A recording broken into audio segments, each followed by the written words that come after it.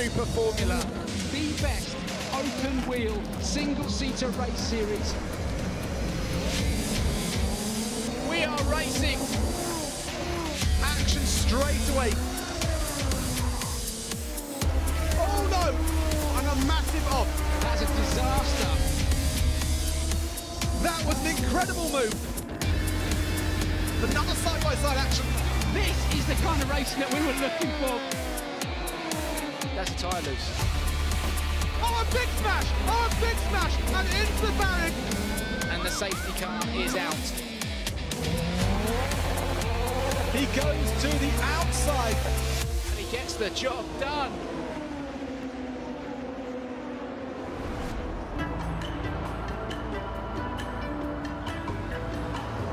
Hello and welcome to Super Formula action here from Suzuka on Red Bull TV. Myself, Bryn Lucas, and Martin Plowman are going to be talking through all the action from today's race. A race at one of the most iconic circuits, not just in Japan, but globally as well. Martin, thanks for joining us. Great to have you here. No, thank you, Bryn. It's great to be back. And Suzuka, wow, it's one of my favourite circuits. Like you said, it's iconic.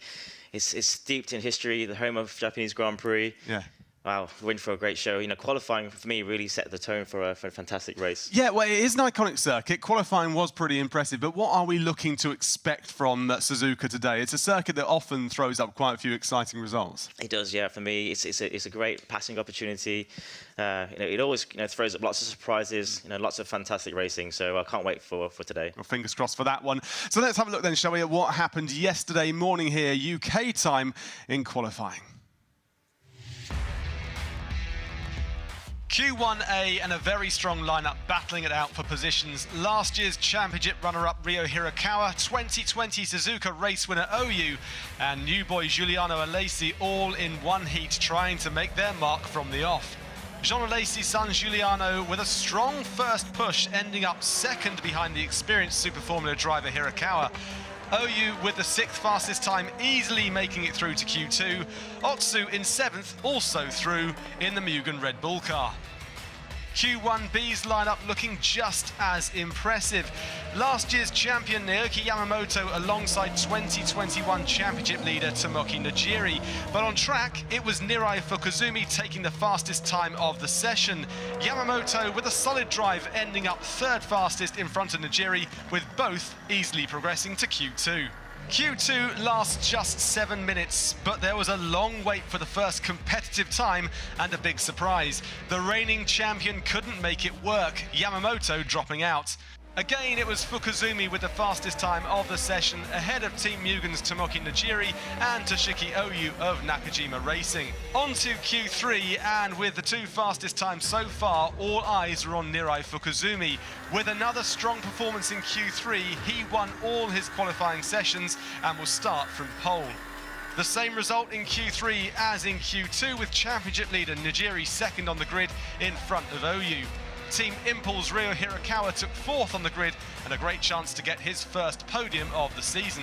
Giuliano Alesi on his debut making a very positive start to his Super Formula career, finishing with the 8th fastest time of the day. And so the grid looks like this. Strong all weekend, Nirai Fukuzumi, he starts on pole, Tomoki Najiri on 2nd, and Toshiki Oyu, the winner here last year at Suzuka, he starts 3rd, Ryo Hirakawa rounding out the 2nd row. On to the 3rd row, and it's Ukyo Sasahara starting 5th, Ratomo Miyata of Ventolin Team Toms in 6th, Yuhi Sekiguchi 7th, and new boy Giuliano Alesi on his debut for Ventolin Team Toms, he starts 8th on the 4th row. Hiroki Otsu 9th, and Naoki Yamamoto, the reigning champion, way back in 10th. Sho Suboi starts 11th, and on the 6th row, rounding it out, Nobuharu Matsushita making his return to Super Formula. Yuji Konomoto, KCMG, he starts 13th. Kenta Yamashita, a surprise, down in 14th. Sena Sakaguchi, the second of the Kurumu Ingen cars, he's in 15th. And Kazuya Oshima, the only rookie racing car, out on track, 16th on row 8. Kazuto Kotaka, he starts 17th. Yuichi Nakayama for Kondo Racing on 18th. And rounding out all 19 drivers, it's Tatiana Calderon. So a fascinating qualifying yesterday and a few surprises. We said straight away it was the reigning champion Yamamoto not making it through Q2.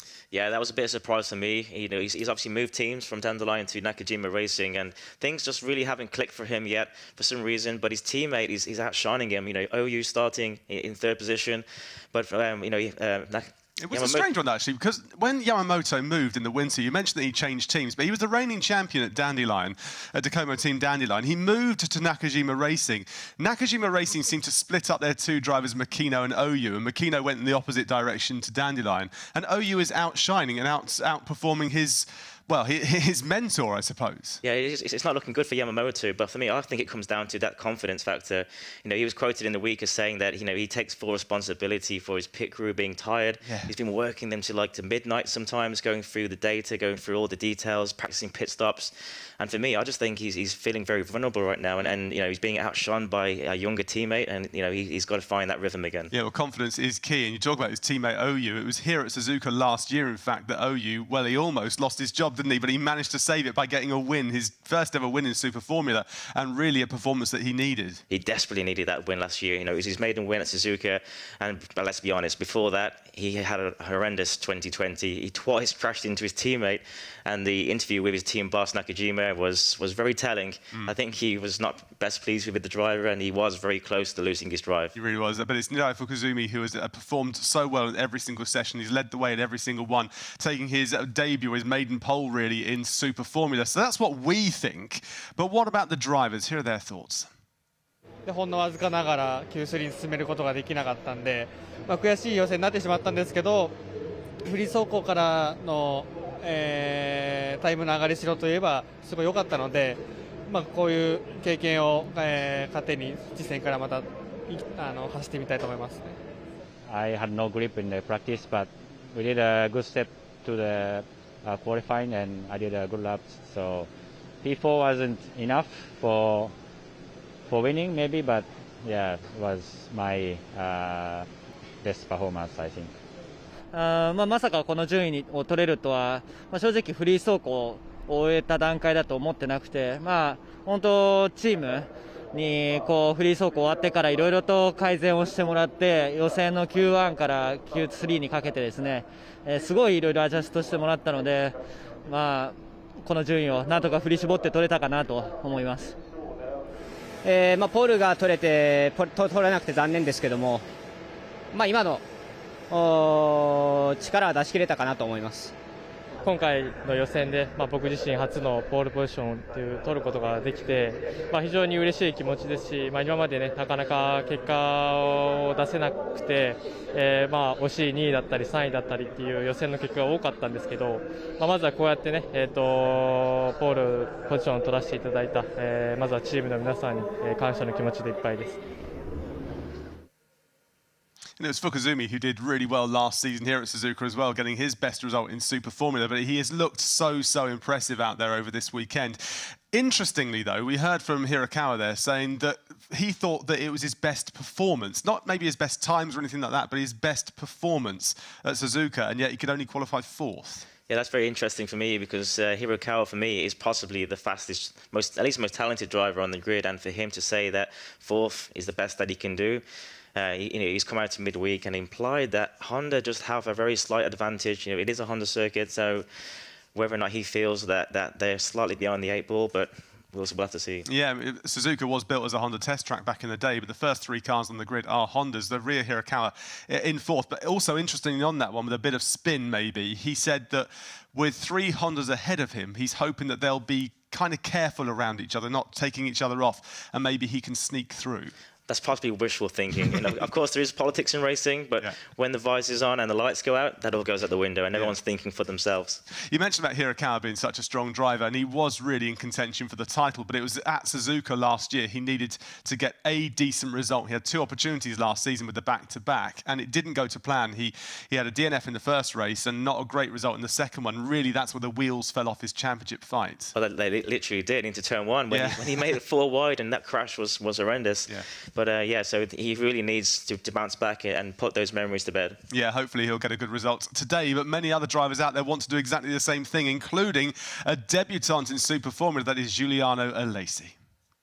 when I saw the potential in Q1, I was like, you know, just keep the rhythm, and then if you're able to be in Q3 from there on, just try your best. So I was able to go into Q3. I had a good car balance. I worked really hard with my engineer to sort of get the balance I needed, because in the beginning it was a bit tricky in the morning. So it's what we were able to do. I was quite happy, but then in Q3 I think I might have overcooked it in general. So I think less would have been better. We'll come to what he said in just a few seconds, but if you're thinking, Alesi, I know that name, you're right. He's a son of Jean Alesi, the F1 race winner, 32-time podium standing man as well. Really, that's an interesting way of saying it, but there you go. Who knew how that sentence was going to end? But Giuliano Alesi there, the pressure is on him. He has come to Japan to race in Super Formula Lights, but has been given a promotion, really, to the Benton team, Tom's first team with Super Formula, and he's done pretty well, hasn't he? He's done a fantastic job so far. You know, to step in at the last minute to be a replacement driver.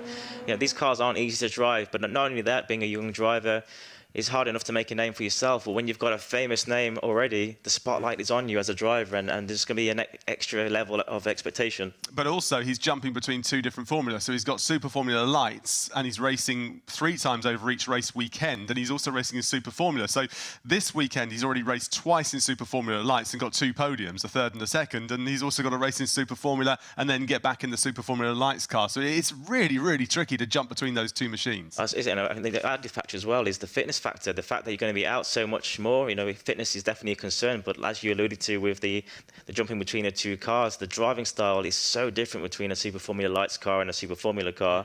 The Super Formula car is obviously bigger, it's heavier. You've really got to squeeze the power on very gently, not to spin the tyres up, whereas a Super Formula Lights, you can just get in the corner and plant the throttle and the traction, off you go. So it's hard to switch this between the 2. Yeah, it certainly is. He's got to get onto it straight away around Suzuka. And to show us around the track, it is, in fact, Ryo Hirakawa. Here he is.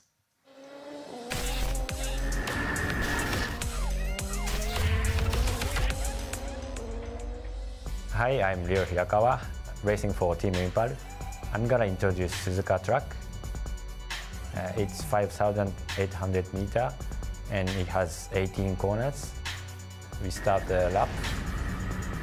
Here's a main straight, and going into turn 1, it's flat out, 270 km/h, like 4 or 5 G-force. And going into SS, it's really high speed, just throttle control, then you can turn. And this right, you just touch the brake, but keep momentum. This is almost flat out. Then next corner will be like fastest corner. It's 230 or 240 km/h, so really fast. The next one is hairpin. It's quite slow speed, so it's like really different rhythm compared to the first part of the track. So you have to be really smooth for these long straights. The next one is also fast, spoon 1, spoon 2, it's really fast, more than 200 kph. Also here is really important, the exit speed, like long straight.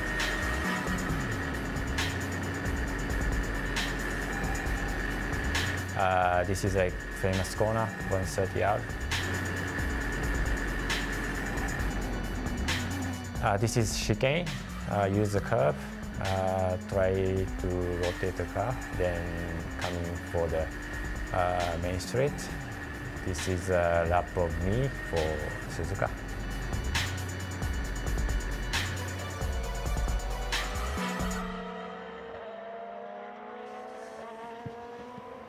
Great to see that track talk there from Ryo Hirakawa. You get a real sense of the speed and the pace of these cars and how the downforce lets them fling the cars into every corner.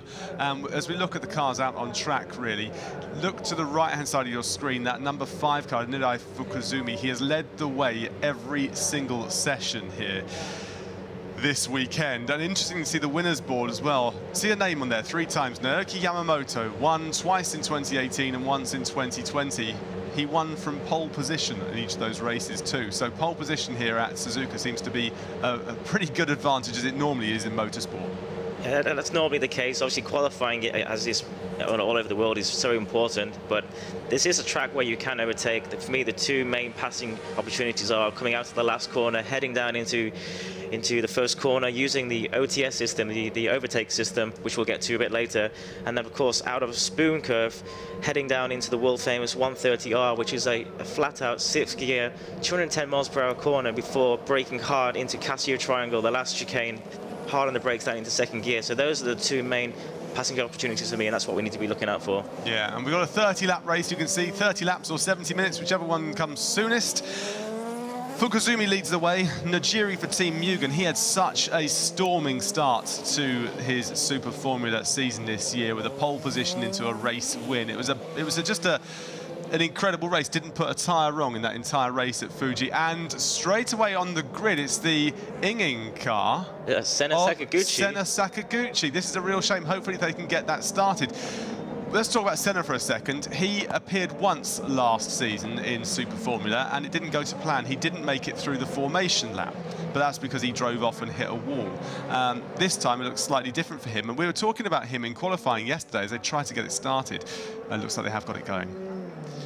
He might have to start at the back of the train then. Now potentially, so he's got to be able to get back in front of the cars before the safety car line, or else he may have to start in pit lane. It's a shame for him, but as I was saying, he had that one race last season. It didn't go to plan, didn't make it through the formation lap, and we thought, well, he's lost his chance, he won't be back in Super Formula. But then you look at his Super Formula Lights performance from last season. He came 2nd in the championship to Ritomo Miyata of Ventolin Team Toms, and without Miyata, he would have been the champion without doubt, because he absolutely stormed it.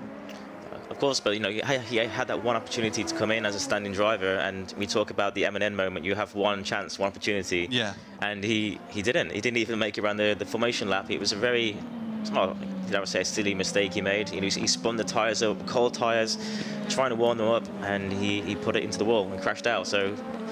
And it's interesting, cold tyres is one thing in Super Formula that you might not be used to seeing with other Formula. If you watch Formula 1, for example, where they sit there with those lovely big duffel coat tyre jackets on to keep the tyres as warm as possible, well, they don't have them in Super Formula, so when they change the tyres, they are cold, cold, cold. I love the fact that there's no tyre warmers in Super Formula, because that really puts the onus back on the driver. It puts the skill back in their hands, where they need to work the brakes hard to generate a lot of the heat in the brake discs and heat the tyres from the inside out. That's the best way to generate heat and get the tyre in the correct operating window. Yeah, absolutely spot on there. We just saw the team manager, one of the most animated characters we have ever seen, I think, in motorsport. He's brilliant. He's so passionate, and yesterday talked about his drivers being his kids, and whenever there's a camera, there's the team manager. Yeah, it's almost like watching Jurgen Klopp talking to his players at Liverpool, the way he kind of flings his arms around and gives them a hug all the time, makes them feel like the most special human beings on the planet. And with Nirai Fukuzumi here at the moment and Ukyo Sasahara stepping in for Todosaki Makino, I'm sure he's a very happy man. I should mention no Makino at the moment, and that's, although he moved from Nakajima Racing to Dacomo Team Dandelion in the winter, he is suffering from meningitis, so we're hoping to see him back at Autopolis in the next round. As the cars now form the grid, there is Tomoki Najiri in the Mugen car. 3rd on the grid is OU. 4th, Ryo Hirakawa. There is OU.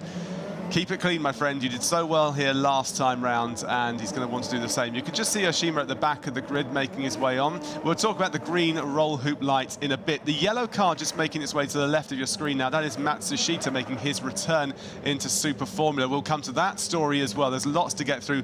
And the Red Bull car there of Hiroki Utsu on the grid too. So it looks like he might have made it back on, Sakaguchi, which is good.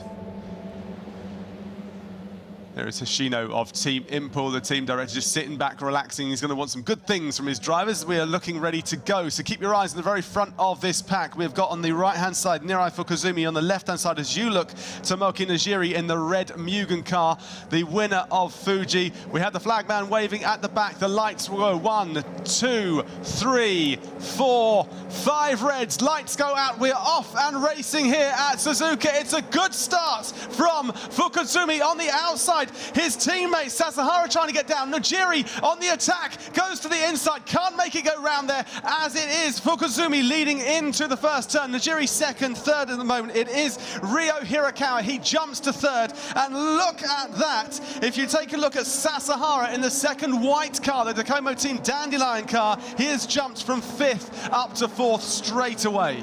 Nice clean start there by the guys. Not much action going in the back, but Yamamoto there really getting aggressive, getting down the inside of Alesi, and it made it 3 wide going into turn 1, and they all made it through cleanly. OU has dropped back quite some distance. Look at that, I think he's 6th now, in fact. So not a great start for OU. This is a track that he really wanted to get a decent performance from, but it is the Tacoma Team Dandelion cars that are really making a mark in the first few turns here at Suzuka as they head into the hairpin. And what a tight hairpin that one is. Already starting to stretch a lead as well at the front is Niroi Fukuzumi. We're on board with Ryo Hirakawa. Puff of smoke from Tomoki Najiri into this double apex spoon curve. He'll get straight on the throttle, trying to close that gap as they head down the back stretch into 130R. 2 wide now. Or on the outside, it is the Kondo racing car of Kenta Yamashita trying to get round. Couldn't make that one work himself, but he's really putting the pressure on. And in Super Formula, you don't have to look very hard to find a bit of drama. What a move by Yamashita there, around the outside of 130R, and he's done the move on Yamamoto. Smoke as well. Tyres going off onto the dust. And we'll start to get some good idea, of where the drivers are happy or prepared to be for the short term. As a little attack, a little moment there. It wasn't a real attack, it was a little kind of a wave, shall we say, from Yuhi Sekiguchi trying to make his way through. And there is no overtake on the inside, or is there? Oh, Tatiana Calderon through the back of the pack, but just ahead of her, it was Kataka of KCMG trying to make a move on Yuhi Nakayama, sitting in for Sasha Finestras at Kondo Racing. And what a terrible start by OU. He's already dropped down 11 places on that first lap there, so something's gone horribly wrong for him. He avoided his teammate, though. That's the most important thing. So the gap is starting to build already for Niroi Fukuzumi. You can see there as he exits the hairpin. Tomoki Najiri behind. All filing through now. It looks like it's started to settle for a few laps, and it will do. But remember, they have to have a pit stop here in Super Formula. They have to do a tyre change, and it has to happen after the 10th lap. So sometime between the 10th lap and the last lap, they must change their tyres due to the new regulations from last year and this year, as Super Formula seems to adapt to the COVID pandemic. And the Venson Team Tom's car of Miyata going through on Yamamoto.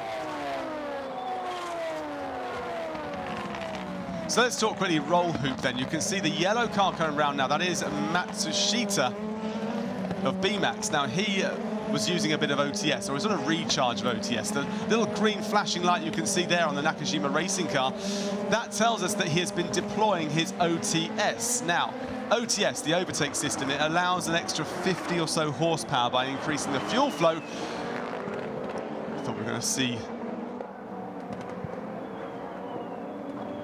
an overtake from the Impul Sekiguchi, but no. Yes, the overtake system, an extra 50 or so horsepower from the increased fuel flow to that car. They press the button, they get this increased fuel flow, and then we see that green light flash quickly, around 8 seconds after they've pressed it. Yeah, so they get approximately 200 seconds of OTS usage throughout the whole race. They'll press the button, as you said, there it increases the fuel flow to the engine. You know, more fuel means more power, an extra 50 or so horsepower. And you've got to use it wisely. You can't just go around the whole track pressing it whenever you want. You've got to press it when on the longest straight, and really you've got to set up the car in front for an overtake already, and time that use to perfection. And once the drivers have used up all their allocation, you'll start to see a red flashing light, which tells us at home that they've got less than 10 or 15 seconds of OTS left to use.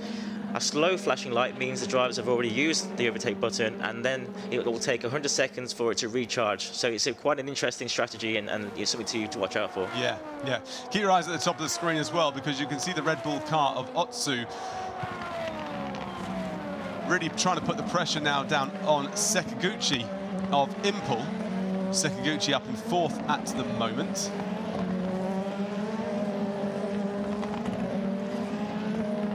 really leaning the pressure on, as you can see there as well on the Kondo racing car. Of Kenta Yamashita is OU. Now he's really got to do some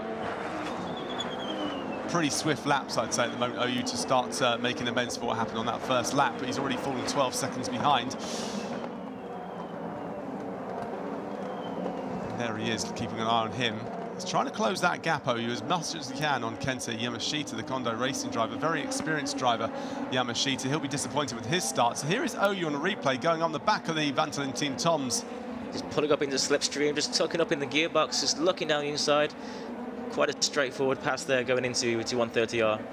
And that was over Giuliano Alesi. That's 1 down, 10 to go. Yeah, exactly. Will he be counting them off like that, or just thinking, I've just got to get past one by one by one? At this stage of the race, you've got to the best thing you can do is forget mistakes, what's happened. The worst thing you can do is try to make up for mistakes. Yeah. Because mistakes compound mistakes, and then, yeah, you end up spiraling out of control. It'd be interesting to see what happened, though, at the start, because we don't know why he fell back, but fell back he did. I mean, he lost, what, 10 places straight away, which isn't ideal. Fukuzumi leading the way then, around a second or so ahead of Tomoki Najiri. In the second of the Mugen cars, the red car, you can see it in the picture. And then it is Ryo Hirakawa, last year's Nearly man. He is third on the grid, or third place at the stands. It's a great start by Fukuzumi. He's really just setting the pace. He's controlling the race right now. He's already pulled out a 1.7 second lead over Najiri. As we know, Najiri is no slouch. He's a very fast driver, so he's controlling this race. He's controlling the tyres. As you said, we do have to do one pit stop, but you've got to try and make these tyres last as long as possible. So Fukuzumi leading the way, Najiri second. We've got Hirakawa. It was a bit of a dive to the outside. It will be a dive to the outside. Touching wheels maybe, but Matsushita holding off. No, he doesn't. OU, a great move from OU there. It looked like they touched wheels for a second, but OU went round him as if he wasn't there with the use of OTS. And now OU is on the back of Yamashita. What a move there. That takes some serious bravery there to stick it around the outside of the first corner. So here is a replay of the start then. Let's keep an eye on OU. Oh, big stall. Bogged down then. And that's all it takes, a bog down for half a second, and all of a sudden you're in the middle of the pack. And look at that, really congested going in. Lucky to get through, and your mind goes back to other races of last season where OU would have binned that car straight away into someone else. Yeah, in seasons past he would have been a bit of a bowling ball, but just Hirakawa, you can just see how let much the revs bogged down, and he just stalled on the line. Yeah, Hirakawa moving to the outside, as you see at the top there. Fukuzumi defending as best he can. Hirakawa won't really know what's going on around him at this stage either. You're just hoping, aren't you, that everyone behind you gives you a bit of space. Well, that really gifted him that place there, and it gives him some clean air to chase the front two guys. So on board with OU, let's see. Oh, it just bogs, doesn't he? Just bogs, and look at that, he's a passenger. And at one moment, I'm sure he's thinking he's going to get collected at any second. It's so hard to do, sitting back at home, watching this, think, anyone can do this, but the clutch is a paddle-operated clutch. It's not a pedal. So to try and find the bite point, you're looking at a number on a screen, like a digital number, and then you've got to just carefully release your finger until you find that bite point. And as the lights go out, he's just let his finger slip a bit too much, let the revs drop on the engine, and poof, he's bogged down. Bogged down he has. Ventolin Team Toms, the car of Miyata trying to attack on the back of Sho Suboi from Kuruma Ingen. Couldn't get it done, but, it's good to see that Miyata is now fighting again with Sho Suboi. These two very young drivers, and Suboi is a real hot driver and a hot prospect. He is. Last year he took a dominant win and third in the championship, and I was surprised when I was looking back at the standings that he's just been a consistent performer, and he's definitely a star in the future. He actually finished third in the championship last year, but he had 3 retirements, and when you take drop scores into contention, imagine that you have 3 races, so you had to drop one of those scores as well, and he still finished third in the championship. So if he could put it together and be consistent over the course of a season, even though this year in Super Formula there will be dropped scores again, if he could just become Mr. Consistent, I feel like he could be a champion in the making. That's the beautiful thing about Super Formula. There are so many talented drivers, there are so many race winners and potential championship contenders. You cannot pick between them. No. Fukuzumi is lapping really consistently. Look at that. And the 140s, maybe the very, very low 141, but that's very consistent, really within about 0.2 a lap, which is very impressive. And he's started to build up a gap now over Najiri. of around 2.5 seconds. Najiri will be okay with that at the moment, though. He'll just be monitoring the gap, not letting it get any bigger, I'm sure. That's the idea anyway. Yeah, he needs to keep the gap to around about 2.5 seconds. Any less than that, he's getting into the dirty air of the car in front, where the vortex of air is spiraling off the rear wing, and where the car behind you lose downforce. So if you get too close, you'll end up burning your tyres. So Najiri's doing the right thing right now. He's keeping lots of nice clean air for him just to pound around, tick off the laps and save the tyres for later in the race, where he can decide to push on it and close the gap down. Yeah, if you look at the top 5, top 6 drivers, in fact, really almost all of them have got a 2.5 second gap between, apart from Otsu, who's right on the back of Yuhi Sekiguchi at the moment in the fight for 5th. Interesting as well, from yesterday's qualifying to today, the wind direction has changed quite significantly. We've now got a tailwind going into the first corner, and why that's important? Well, it really affects the balance of the cars. Tailwind will really just make them lose front-end grip, so that the teams have been struggling to refine the balance, and a lot of drivers have been cranking in more wing angle to try and get that downforce back to allow them to get closer to the car in front. Looking at Senna Sakaguchi at the moment, he had that troublesome departure on the formation lap here. He has to put that behind him, and he seems to have dealt with it quite well, but that is very tricky for a young driver, isn't it, when you don't manage to get away? As we look at the overtake on Alesi, that was very, very impressive. Using OTS, of course, so he gets the extra boost of power, but he just drafted past him like he wasn't there around 130R. Yeah, Alesi's not quite settled into the race yet. He did a fantastic job yesterday in qualifying, but at the moment he's just not quite found the rhythm of the pace of these Super Formula races yet. Slow blinking lights of Matsushita and of Sakaguchi as well. It means they have deployed their OTS and they're on that sort of waiting period now before they can use it again. Keep an eye on these gaps. Well, again, still 2.5 seconds pretty much, but you can see Sakaguchi on the back of Matsushita, just reminding him all the time that he is there, but that gap is very, very small, only half a second, so that is going to be damaging Sakaguchi's tyres, isn't it, Martin? Yeah, massively. I mean, there's two strategies going on here. There's guys who will pit straight away after the lap 10 when the pit window opens, to try to get out of the traffic and do the undercut, where you come in, you go onto fresh tyres and put down some blistering times in clean air to try and pass cars in the pit lane. Whereas other guys, if they're happy with their balance and they're in clean air, they will try to extend the stint as long as possible, burning off the fuel as they go, and then pit at the very last moment. The one problem is, as we know, with no tyre warmers, it takes around 3 or 4 laps for these tyres to generate heat and to get into the operating window. So one of the arguments is, the longer you go, and if you pit at the very last moment, you'll finish the race on cold tyres, but in fact you won't have done the entire time it takes to get them to work. Yeah, yeah. So how much of this gap maintaining is it that's Najiri, or how much is it that's Fukuzumi at the moment? The gap is just looking after the last 3 laps or so. It's stayed at 2.5 seconds. It's not really growing at all. Is that Fukuzumi dictating the pace, or is that Najiri dictating the gap? I'd say there's a bit of both. There's a lot of cat and mouse going on right now. Fukuzumi wants to increase the gap ever so slightly, but then Najiri is just managing it, and every time Fukuzumi gets away, Najiri will put in a fast lap just to keep the gap as close as possible. Kenta Yamashita trying to get past Kunimoto at the moment, just going to the outside. He's got a good exit, though, onto the last corner as we go around last curve onto that start-finish straight. And I'm not sure if OTS has been deployed, but he is. He's deploying OTS right now. I'm sure he's going to get past Kunimoto. He goes to the inside, goes to the outside. That's defensive from Kunimoto. To me, it looked like he moved a couple of times in defence. A bit of a double move there, a bit of a grey area, but let's see if the stewards pick up on that. I think I'd be asking my teammate to get straight on to the stewards about that one, because it was subtle moves from Kunimoto, but he certainly did move right and then left. And I think that Yamashita might have an argument to say, look, I was about to go round him, he blocked twice. And as we know in motorsport, you can only defend once in terms of making a definitive movement to one side, left or right.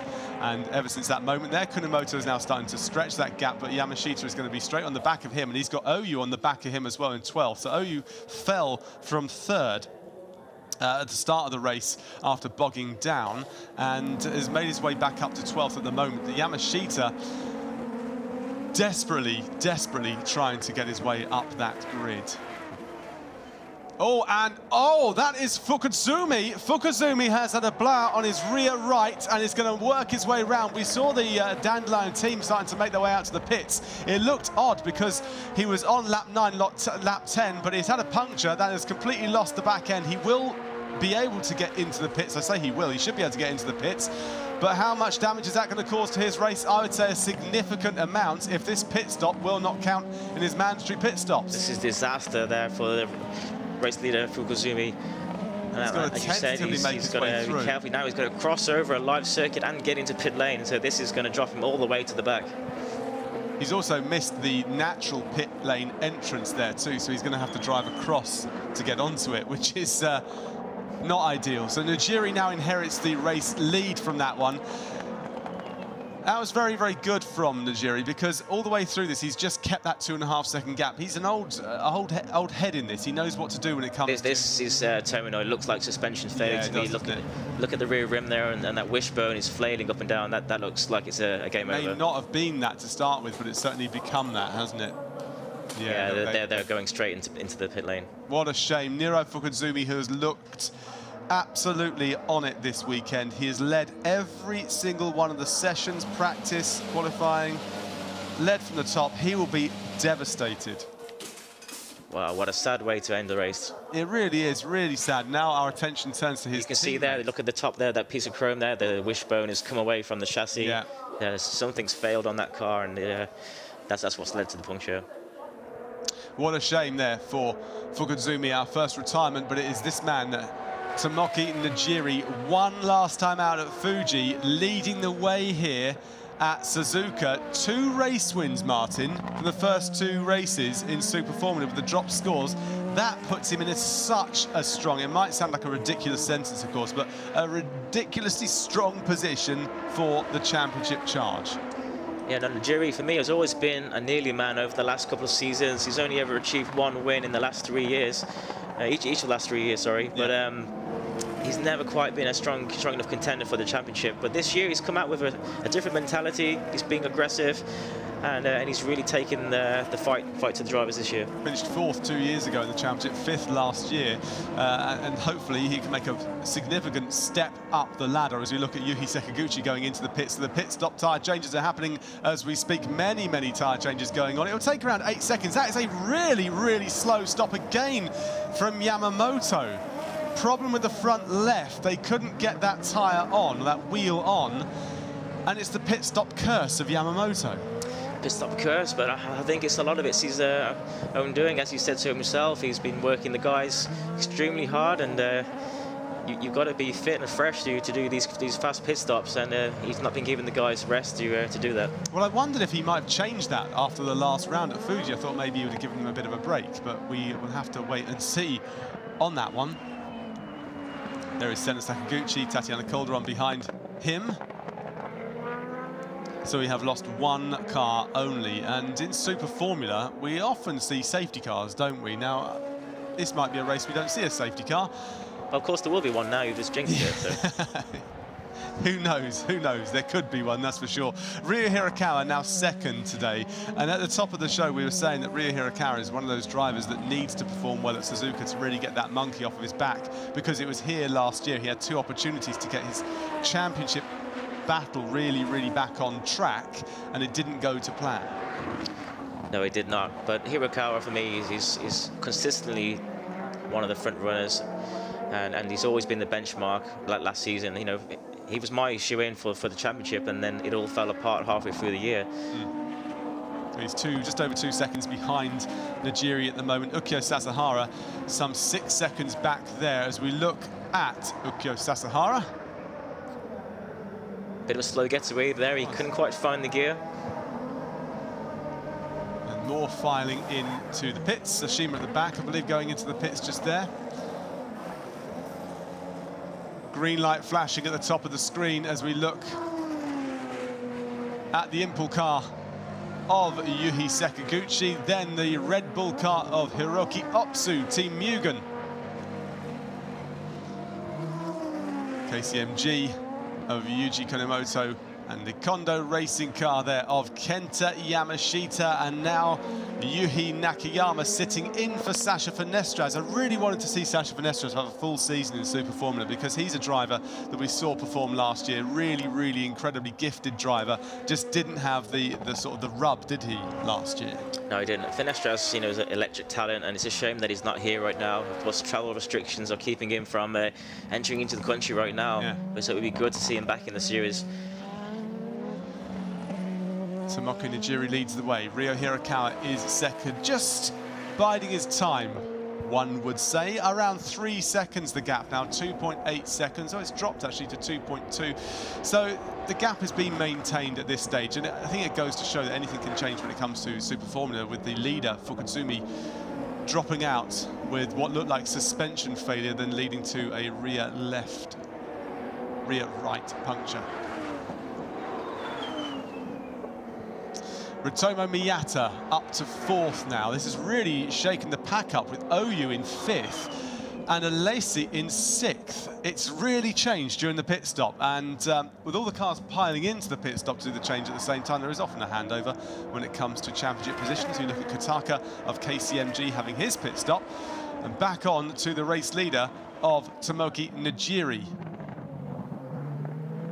So 2.8 seconds ahead of Hirakawa. And then it goes back 11 seconds from Hirakawa to Tsuboi.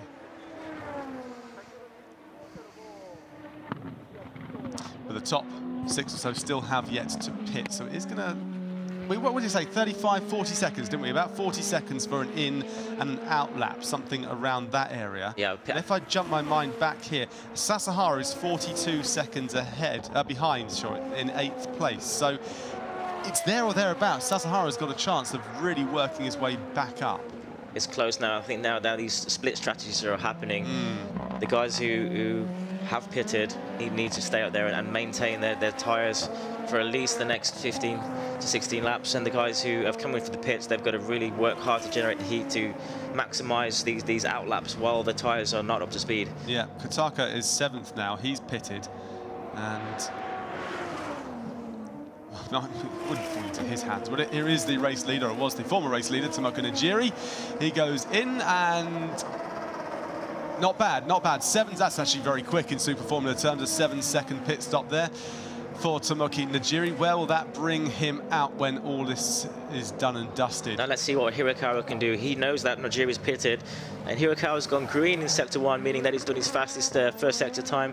He knows he's got to push as hard as he can now to try to do the undercut and overtake him before he does the pit stop. Tsuboi also went fastest as well there. So there is the number 6 car of Ukyo Sasahara, the guy that we thought might just be on the back end of Najiri, but he's some way back. A big load of wheel spin there coming out of the pits, just hanging onto the rear tyres. That they'll be stone cold right now and really hard to manage. There is OU we're keeping an eye on now. This is Toshiki OU, who will probably be in love with Suzuka. It is a circuit he really made his name, I think, in Super Formula. There is Ryo Hirakawa then. Ryo Hirakawa, last year's nearly man. It was unbelievable, really, that he fell apart as he did in both championships. It was one of these things I think he would like to put to bed this year, get it done as quickly as he can. I expect him to go into the pits right now. He is leading the way. Let's see where he goes. And will he dive right? Yes, does into indeed. the pits, which means that'll be... Has he done enough? Miyata and Alesi will still need to pit. Hirakawa doesn't have a huge lead over Najiri. Question is, has he done enough to make that jump? Even if he does come out in front of Najiri on the cold tyres. Here is Najiri then. Let's keep an eye on Najiri. Hirakawa into the pits. They use the robot jack. Come on, lads, let's go a bit quicker. Robot jack out the way, and he's off with a 7.1. Now, that's not bad. Najiri was a 7. He's a 7.1. Let's have a look at the top end of the screen. Where is Najiri? There is Najiri, the top right of the screen, the red car. OTS flashing bright. He's going to get past Hirakawa without doubt here, but just how far ahead? Hirakawa on stone-cold tyres needs to get some heat into these and get straight onto the back. Oh, Najiri running wide. Najiri late on the brakes. What was going on? Obviously braking a bit late, trying to take advantage as much as he can of OTS. And he outbraked himself. The pressure was on. He had to go for it. He's putting down, you know, fast times to make sure that he gets back in front, but just locked the wheel up there and went off wide. Yeah, it goes off wide, and that means he's going to have some damage to his tyres. He's going to go onto the marbles. He's going to have to really kind of restore his control-alt-delete on his brain. That's the worst thing you can do is lock up the tyres, because he just puts a flat edge on the tyre and creates vibration, and then the vibration leads to all kinds of problems. And 15 laps with a flat spot is not what you want. Yeah, I'd like to see it. I'm not sure how much he locked up. I think he just outbraked himself and used his old experience just to release the brake and almost kind of slow it down the corner just by taking momentum around, but running wide using that as opposed to having to 50p his tyres. But Najiri is leading the way, and Ryo Hirakawa is right on the back of him and getting heat into those tyres at every turn as they head now down to the back stretch. We're looking at Tomoki Najiri, then Hirakawa, but the race leader at the moment is Ritomo Miyata, and Giuliano Alesi is second, but they do still have to pit, remember. And Miyata's just done his fastest lap of the race. Of course, now the fuel load is going down, the cars will be getting faster. It'd be interesting to see how long Miyata can make these first set of tyres last. Is he going to try and stretch out the stint and then go to the end? Well, we're looking at Miyata at the moment, and let's keep an eye on him if we can and see where he goes. Is he going to go into the pits on this one? Is he going to change his tyres? Is he going to stay out and pit deep? Oh, we have an upside-down car. We have... Massive crash. It looks like maybe one of the KCMG cars as the marshals run over to it. It is one of the KCMG cars. I don't know which one at this stage. So we might see a red flag here, Martin. That's a scary crash there. That's not what you want to see. Looks like huge lock-up, spinning like a spinning top, and it's something very, failed on that very car. quick. Looks like the right rear failed again. That is Yuji Kunimoto, collected into the tyres, and it's the tyres that turn him. So it is a big blowout. Rear right again. Possibly another right rear suspension failure, which is interesting, though. It's, you know, it's a lot of high loads on going into the suspension there, and it's a bit of a common fault at the moment. Yeah, safety car out, as we'd expect to see here. It's going to slow the pace down and bring the pack all back together. Now, looking here at all the drivers, Miyata and Alesi have not pitted, so in he goes, taking advantage of this. But it won't be an advantage for Miyata because, of course, he's going to go into the pits, and so is Alesi, and I imagine Alesi as well.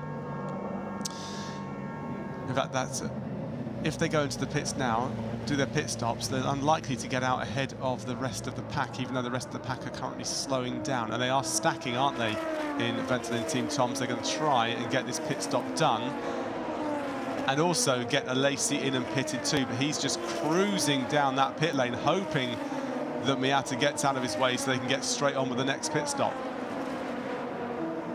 There he goes into the pit box. Well done there, pit team.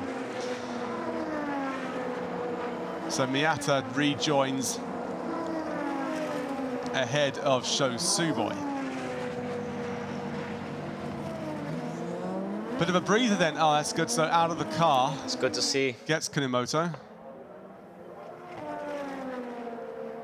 That's a bad place to go off at certainly that sort of pace, but the tyre wall, or the barrier, I should say, you see it's foam. It's an impressive structure that dissipated all that energy, and it was just as a result that the car flipped to one side. It wasn't down to huge impact speed. It was, it did its job. That's the most important thing.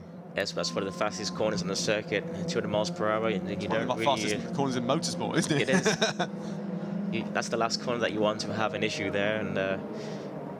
But it did look like that was the same place that the race leader at the time, Fukutsumi, may have got his problem too. Because it was around there that we jumped to him, and he had his rear right puncture. So maybe suspension failure is happening through, can't really see why it would suddenly happen. Could it be that the tyre blows and that causes suspension failure? It's hard to tell, you know. Looking at that first one, something clearly snapped away from the car. Whether or not there's curb damage or anything that's causing the suspension to fail, or it could just be fatigue. You know, something that we need to get back, you know, speak to the engineers about and try to diagnose. So the marshals tidying this all back up. Of course, we won't be able to go full race speed again until that barrier has been completely fixed and everyone is happy with it. Safety is important, the most important thing when it comes to motorsport. You as a driver, Martin, when this sort of thing happens around you and you're in a car and you're collecting your thoughts, you're behind a safety car, you know that someone's had a big off and you keep going past it and you're seeing the damage to the car. Does that play on your mind, or are you able to just block it out? Not at all. I think it sounds horrible, but when the helmet is on, you compartmentalize everything and everything just goes out the window, and you're only focused literally on your next job in the car. And you're over safety or mortality, literally you don't even think about anything like that. It's just purely how can I go faster? Yeah, I think my mind goes back to let's have a look at Fukuzumi actually. So here we are. This is Fukuzumi. Oh, a big blowout there. So big puff of smoke. It does look like it's dropped down already on that side, but is that suspension failure? No, it's not at the moment, is it? It was. For me, I think the suspension had broken, the car had dropped down, and that puff of smoke you'll see will be the panel, the wood panel on the underside of the car rubbing on the ground, and then eventually the suspension wishbone cutting into the tyre, exploding, and then the rest is history. Yeah, certainly is. Time to get some heat into these tyres then. But I was actually thinking, if you go back, if you think of Formula 1 with Romain Grosjean last year with a big crash through the barriers and the fire and things like this, and they had a red flag, the drivers then had to collect their thoughts and get back in the car and race again. But you're saying that you just sort of decide, well, I'm going to get back in, I'm going to get driving again. I mean, Niki Lauda's a big story, isn't it, when it comes to that sort of thing? You know, he knew the danger. He'd had a horrific injury, and yet he decided that I'm going to just forget about that and carry on racing because it's already happened to me once now. So. Yeah, it's bizarre. I mean, it's something that you think about after the fact, and then you realise, what the hell was I doing? But in that moment, once the helmet goes on, you have to push it out of your head. You can't have any sort of negative thoughts or any thoughts about safety. You have to just focus on the job at hand. And the second that you start worrying about getting hurt is the day that you should stop racing. Yeah. Najiri is leading the way. Let's have a recap then of where we are after 18 laps of 30 behind this safety car. Najiri leads the way. Then it is Ryo Hirakawa for Team Impulse second. Ukyo Sasahara of Dandelion Racing, he is third. His teammate going out earlier on after a brilliant qualifier. Sticking the car on pole, that was Fukuzumi. Couldn't make it through. Yuhi Sekiguchi of Impulse, he is fourth. Hiroki Otsu is fifth. That is a brilliant performance from Otsu, if you think about it, Martin. He's in the Red Bull car. He's not a Red Bull development driver, but he is in the Red Bull car. And that, I think, an interview with Nirai Fukuzumi coming up. It was a perfect race for you, but what happened? Well, yeah, it felt strange after the corner, and then the tire burst, and then it was finished. Well, the momentum was on your side until that point. It's really a pity. Yes, the pace was great, the momentum was on our side, and I was really fast. So we just have to analyze what the reasons were and take our chance the next time at Autopolis. I think we have another chance to win again. Good luck for you. Thanks. Clearly disappointed Fukuzumi there, Nirai Fukuzumi. A brilliant performance from him. He'll be devastated really inside that he couldn't convert that pole position to his first ever race win. Trying to spin a positive, saying that Autopolis is going to be his, or could be his, another good chance for him next time out. But when it comes to his championship, if he could have left here today with a race win after his brilliant third at Fuji going into Autopolis, that would put him in a very strong position and putting a lot of pressure on the other drivers around him. It's heartbreaking. All this weekend, all the hard work has gone out of the window. That pole position yesterday doesn't mean a thing now, those points that he earned. So now he's got to regroup, work with engineers, figure out what went wrong.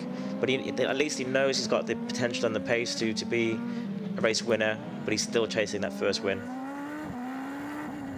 We often see it in motorsport, don't you? These drivers chasing that first win. They can't get it, and all of a sudden they get their first win, and the floodgates open, and they get a few more. Yeah, confidence is everything in racing. When you're chasing that first win, there's always going to be a doubt in the back of your mind. Can you do it? That you actually have to go out there, and then things have to fall in your favour. So I was just talking about Otsu. We see the Red Bull car. of Team Mugen. So he's not a Red Bull development driver. He is in that car. It's the first time since the team since Red Bull took a car into Super Formula in 2017 that it's not had a Red Bull development driver in it. So he's under a lot of pressure because he's not a Red Bull development driver, so he's not under pressure directly as a consequence, but he's in that. He's been given charge of that seat. He's definitely in the spotlight, and you know, obviously flying the Red Bull colours, you know, there comes an extra set of expectations. And if we be honest, last year he made his debut in Super Formula at the end of the season, and he didn't really shine that brightly. But he had a great off-season, proved his worth, you know, to earn a spot this year. But the spotlight will definitely be on him this year. Yeah. OU in 9th, started 3rd. Very disappointing from him off the line, or disappointed for him, I should say, that I am, because he bogged down off the starts and fell backwards, but he's worked his way up to 9th at the moment. It's all going to be how they really make a restart, how they get on the power, how they readjust to the racing conditions after this 3 or 4 lap, 5 lap hiatus. Yeah, this is going back into the cold tyres now. The drivers who can maintain the heat in their tyres, you cannot overtake until you pass the start-finish line. So really, you've got to work hard, brake hard, accelerate, keep generate the heat from the brakes to keep that thermal temperature in the tyre, and really maximise these next few laps. You know, when the track goes green. But you can see they've got to keep a certain distance. They can't go too far behind the car in front, if that makes sense. 10 car lengths, I believe it is. So they have to keep the same sort of distance. But what you do see a lot of them doing is really standing on the brakes and then flooring their car as well, weaving as much as they can, trying to get superficial heat, as you've been saying, as well as baking the brakes to get the internal heat of the tyre as well. And doing all things they can. We have seen, bizarrely, haven't we, Martin, when they're weaving as well, we have seen in the past some cars and drivers falling off the track. Yeah, there is a bit of a fine line between locking wheels up there, like the jury did, or putting it in the wall. It's all about don't have a lock-up because you'll create a flat spot, and the jury doing something that you don't want to do. So Hirakawa now biding his time. He knows this is a very, very good opportunity for him to jump straight on the back of Najiri. Najiri, though, remember, has got a lot of experience. It's not like Najiri's just stepping into this car and won't know what to do. He'd have played this out in his mind for a few laps of what his strategy is going to be on the restart. It's very easy as a driver to switch off. This is a time now, you know, you're going around at a slower pace, but you've got to keep the heart rate up. You've got to keep the heat in the tyres and the brakes. As soon as you see the lights go off on the safety car, then you know it's time to go green. Yeah. 19 cars down to 17 now. We've lost Fukutsumi and Kunimoto to 2 very similar. Obviously, lights are off on the safety car, so potentially we are going back to green this lap. Yeah, 2 very similar incidents, actually, with the suspension or rear tyre blowout on the right-hand side. Same tyre, same area of the track. Now, the safety car is going in, as Martin says. Najiri leads the way. Hirakawa is 2nd, Sasahara 3rd. He'd want to close that gap up if he can do, Sasahara. He's kind of held back a little bit. Not sure why he's not right on the very back end of Hirakawa at this moment. And it's strange, actually, that a lot of these drivers have kept the gap that they have. Najiri now bunching them right up. Here we go as we get ready for the restart, lap 19 of 30 at Suzuka. We're about to go racing again. Najiri needs to keep them all at bay. Hirakawa breathing down his neck. They apply the throttle up to full race speed. Turning around the last curve, on the throttle they go. Najiri leads the way. Hirakawa diving around, weaving as we go as well. We're on a restart, but we're still weaving. And on the outside, inside I should say, inside it is Otsu. We've got Shoeboy as well. And Miyata all fighting it out, and it looked for a second like Shoeboy was going to get past Miyata, but couldn't get it done, weaving left and right on the OTS. Probably a bit of cold tyres playing in there, and he couldn't make it stick. But Miyata, an absolute blinder somehow stopping him from doing that.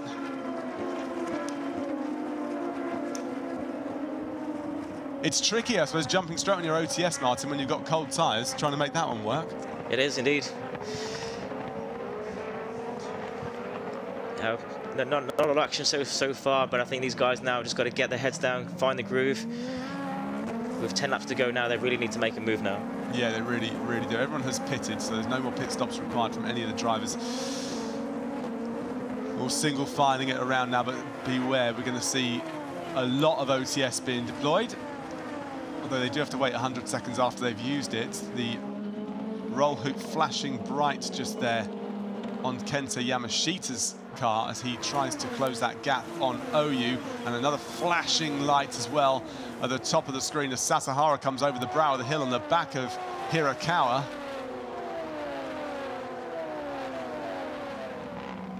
Into Casio triangle.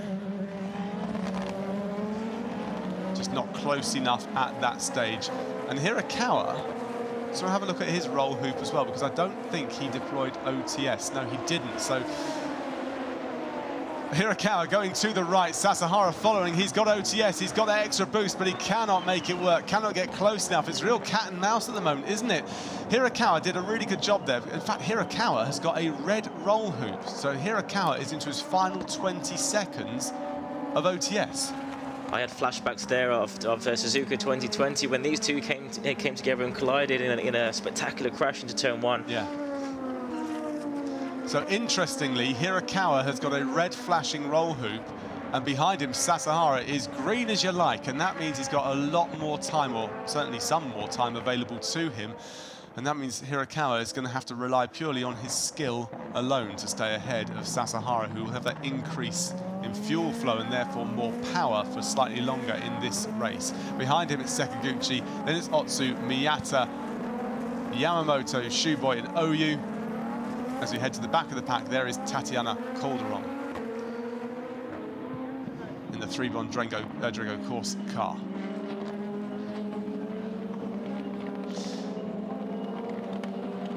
Shuboi splitting up the two Nakajima Racing drivers at the moment, and OU, the younger one, is behind the reigning champion of Yamamoto. Yamamoto 7th on the position at the moment. He was 10th to begin with. Let's keep an eye on Yamamoto, as behind him Shuboi is showing his hand, goes to the outside. He's going to try and get a favourable exit here of the chicane into the last curve, but Yamamoto can dive on OTS, I think. Fast flashing lights from Shuboi. He's lining this one up. He goes high and he tries to go around the outside. Can he make this one stick to the outside? Shuboi onto the outside, running slightly wide. He now has the inside of the curve. He makes that one stick. Shuboi goes round on the outside of that first corner into the snake. And now we have got OU directly on the back of his teammate, the reigning champion, Naoki Yamamoto. A great move there from Shuboi. What a move by Shuboi there, to just stick it around the outside and hang it out all the way around the outside to then gain the inside position into the snake. Fantastic move. He knew exactly what he had to do. He had to stay high on that first corner, so he had the inside on the snake, and he just had to hope and pray, really, that Yamamoto gave him enough space. And Yamamoto, being the experienced driver that he is, gave him enough room. He could have ran him a little bit wider if he wanted to, just to see how strong his nerve was, but brilliant stuff from Shuboi. Now Yamamoto coming under pressure from his teammate OU, so he'll be filling his mirrors right now, and he'll be looking behind him. So OU, this is his perfect opportunity to attack and to get the move done. You know, Yamamoto is going to be very defensively right now, and this is the time to try and get by. Staying on board, it's a great on-board shot from OU. Keep an eye on the second of those two white and blue cars. That is OU that we're looking at. Ahead of him is his teammate Yamamoto. Now, whatever you do, OU, do not drive into the back of your teammate this time round. All the great work that he has done over the last 3 races could be undone if he upsets Yamamoto, but I'm sure that is also playing on his mind somewhat. Nigiri's still leading the way at the top end. Hirakawa second. Oh, and to the outside, it's Miyata. No, sorry, it's Alesi. It's Alesi on Kenta Yamashita of Kondo Racing. Alesi's really getting in amongst it, isn't he? He's really trying to show these drivers he's got something about him. After a slow start, I think he's really found his feet, and he's starting to apply himself to this race. You know, it's a lot to take in. It's a very overwhelming experience coming in. You know, a new start with a paddle clutch. There's a lot to learn, but I think he's really found his groove now. Nigiri sitting pretty at the top of the pile. He'll be really happy with his race weekend, Nigiri. 1.6 seconds ahead of Ryo Hirakawa. One last time out, didn't he, at Fuji?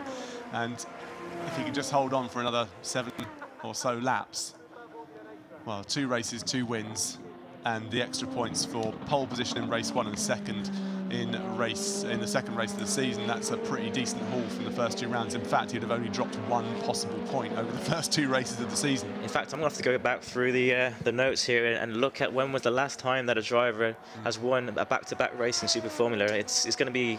It's not in my memory. Not in recent memory, for sure. No. But interesting though, going back to the Nakajima battle between OU and Yamamoto.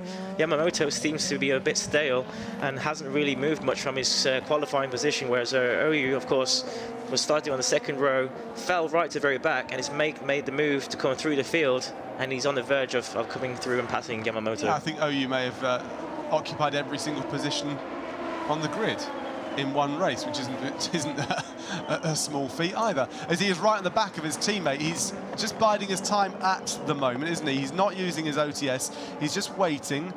Now this is difficult as well. If you're Nakajima Racing team boss, what do you do? Do you apply team orders? Clearly OU's the faster guy, and it should be let through to attack the cars in front, because Yamamoto's not going anywhere. Well, also Yamamoto has deployed his OTS, so now he's on that recharge moment where he cannot use it. OU hasn't. So as they step out of Spoon Curve onto backstretch, do not be surprised if OU presses that button and flies past his teammate. It's clearly got a lot more pace. He's just keeping the lines a lot tighter, a lot sharper, and getting on the power earlier, whereas Yamamoto, he seems to be struggling with his balance right now. It's tricky though, isn't it, coming to a new team and trying to get the setup directly, even if you've been racing for so many years, because it is slightly different, even though it's the same chassis, etc., etc. I'm just not quite sure I understand, because, you know, he clearly has got a lot of experience. He's a 3-time champion. It's a team that he has previously raced for, but just hasn't quite found the balance that suits him. Yeah, he'll be very disappointed.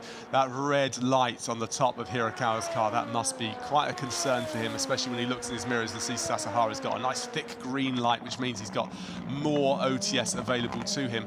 I wonder if we can switch, if we're going to switch to OU on Yamamoto, because they'll be coming out of Spoon at the moment, and Yamamoto and OU fighting it out for 8th place for Nakajima Racing at the moment. Top 3, top 4 in the same picture now.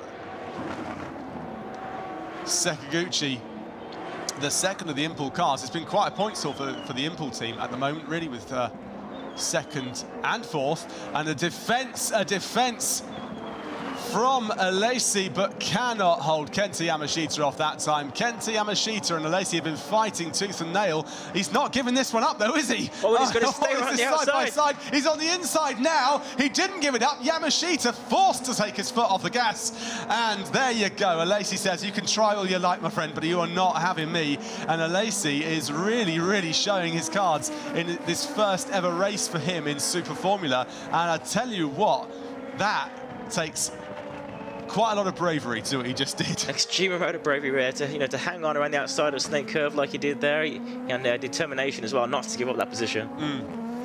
Well, we were talking a few moments ago really about OU and Yamamoto, and I can see that OU has got a red roll hoop now, so that might be why he's not been deploying his OTS. Yamamoto is really holding up OU. You can see the cars behind are closing in, and he's created such a train of cars behind him. So OU will be screaming in his radio to be let past his teammate. And but what do you do? What do you do? Do you tell your 3-time champion teammate to let your young driver through? It's a bit of politics there. Certainly is. Alesi is now right in the back of OU, and that'll be concerning OU a great deal. Since he's overtaken Kenta Yamashita just a few moments ago, Alesi is starting to work his way off down the track ahead of him, and he is creeping, as we see, ever so close to the back end of OU. And Yamashita has now been taken as well by Sakaguchi under braking into Casio Triangle. Sakaguchi goes past. Yamashita, what is going on with Kondo Racing's Kenta Yamashita? He's going to try and make his way back, but he won't get past on this turn. Sakaguchi's got this one covered off, and Sakaguchi has had a very strong race, a dependable race really for the young driver. As we look at the 2 Nakajima Racing drivers of Yamamoto, the 3-time champion, the reigning champion, behind him is his young teammate OU after his switch to Nakajima Racing. Yamamoto getting used to his new teammate, and behind him is the debutant of Giuliano Alesi here in Super Formula for Ventolin Team Tom, sitting in for Kazuka Nakajima, who is away on World Endurance Championship duty and will probably be so for the majority of the season. Alesi right on the gearbox now of OU with a big green roll hoop as well. This is going to concern OU. OU cannot get past his teammate, will be desperately trying to get past his teammate, screaming down the radio. They're not sure they're going to allow this to happen though. I think they're saying, look guys, race, it is a race for it, and if you can overtake him, well, go for it, but don't crash into him. That is the most important thing. Alesi breathing right down now on the back end of OU, and I think he's got a good exit as well from Spoon. He's also got more OTS available. The flashing light tells me that they are starting to use the OTS.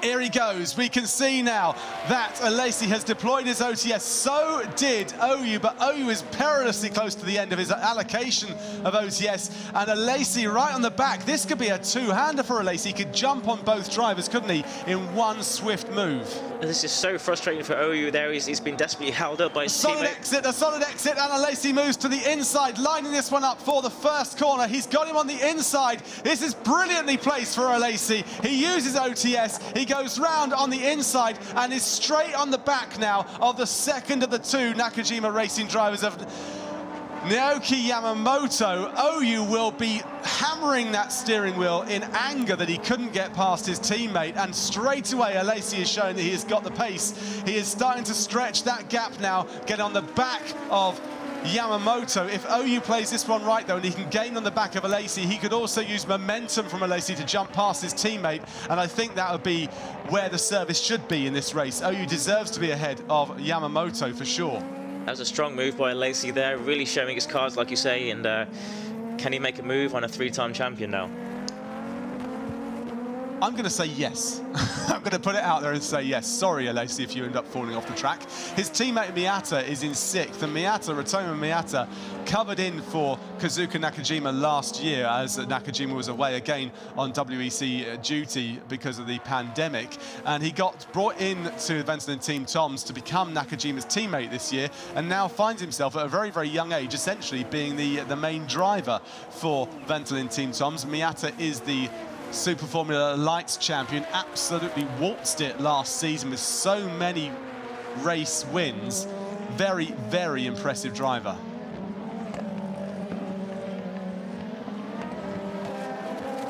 Yeah, Yamamoto's pace right now is not very good at all. You can just see all the cars behind, bunching up behind him, and Alesi's desperate to get close to him just to get that slipstream and jump on the OTS.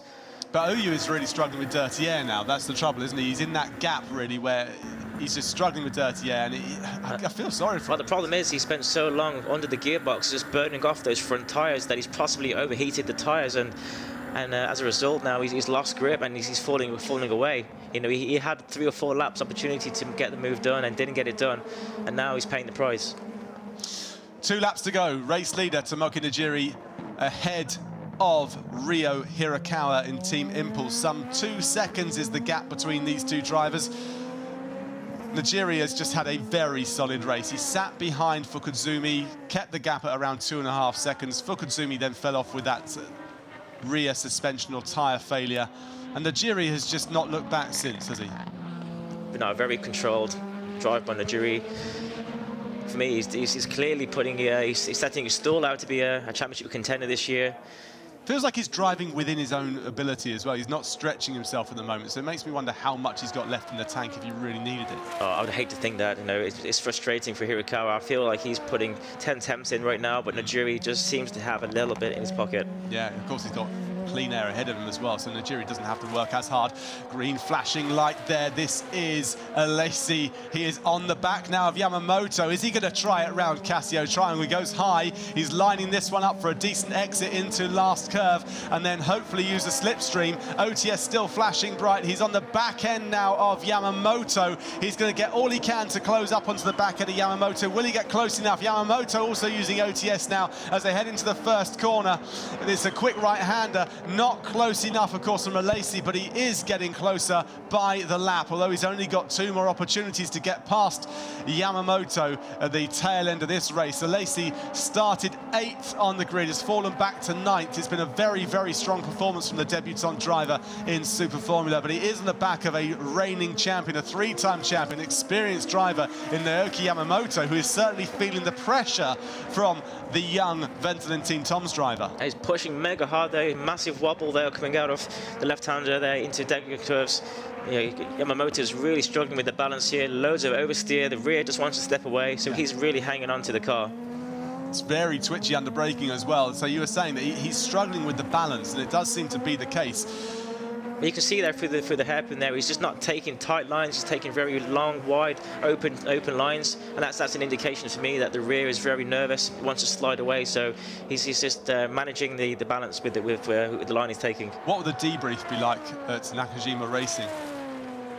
Guys, I need a better car. But what about Oyu? What's he going to be saying? He'll be kicking himself. I mean, starting on the 2nd row, he's had the pace to be on the podium, and to come from the very back and make all the passing opportunities, and then to be frustrated, he's stuck behind a teammate and not be allowed through, he'll be kicking himself. I am surprised with all the experience as we head into the final lap. Najiri looking very strong. I am surprised with all the experience of Naoki Yamamoto that he's not allowed Oyu to go through, knowing that the team really should come first. Although tell a racing driver the team that would never happen. No, that exactly. As I said it, I thought, what are you banging on about here? So Najiri leads the way. We've got Hirakawa 2nd and Sasahara of Tacoma Team Dandelion 3rd. Matsushita, great to see him back in that 51 car, the yellow car, Buzz Racing. It is so nice to see him back in Super Formula. He didn't look like he was going to get a drive this year after falling out with the big bosses at Honda, but after a change, really, at Honda HQ, they gave him an engine and he was allowed to race in 2021 for the Honda-backed team of Buzz Racing. So here we go, Najiri around this tight left-hander hairpin. It's just got to bury the throttle, go round nicely into spoon curve, the double apex spoon curve, onto back straight, round 130R, into Casio triangle, round the last curve, and he's home and hosed. It's as simple as that, says me. That's easy enough for you to say. 1.5 seconds, Hirakawa has closed it up, but I think this might be really that Najiri is just doing what he has to do.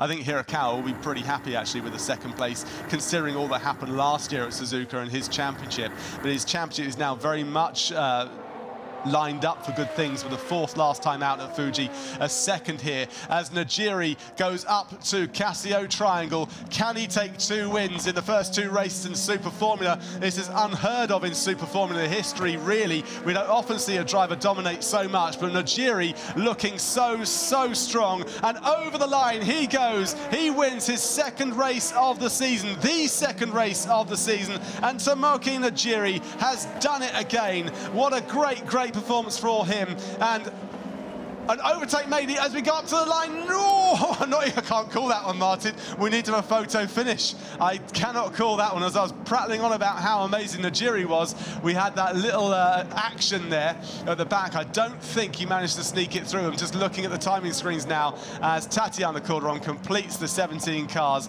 that make it to the end. It was pretty much a photo finish, horse racing one, don't we, on the line, really? Pretty much. Oyu there, coming under pressure there from Sakaguchi. It was a bit of a tight one. It was. It doesn't look like from the timing screens that Sakaguchi managed to get through. So Oyu, I think, maybe using just the nose cone of his car to finish 10th. But Tomoki Najiri, like I say, he wins 2 races here in Super Formula, the first 2 races of the season. He was brilliant at the back end of last year with a pole and a win at Autopolis, and that is where they go next, Martin.